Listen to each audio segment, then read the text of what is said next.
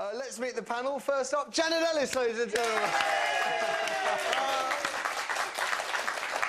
Now, it's been a while since we've seen you on the desk, but not that long since we've seen you in all your glory, Janet.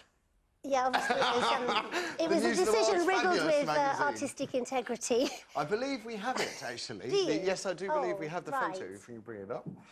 Yes, you now, do. There we go.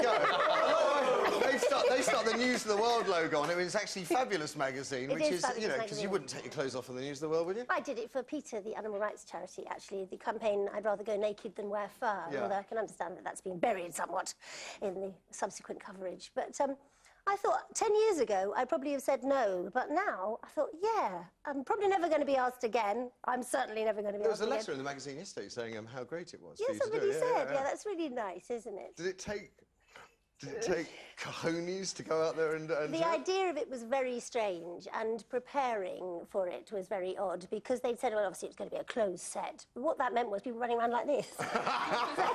Yes. But yeah, I was sort of positioned carefully, you know, with the bits you don't want revealed tucked away, and then the photographer ran in, took a few snaps. But actually, it was really liberating. I mean, I know people say that when they've done nudity on stage or had a photo taken, but there is something incredibly empowering about being the only nude person in a room full of the clothes. It just is.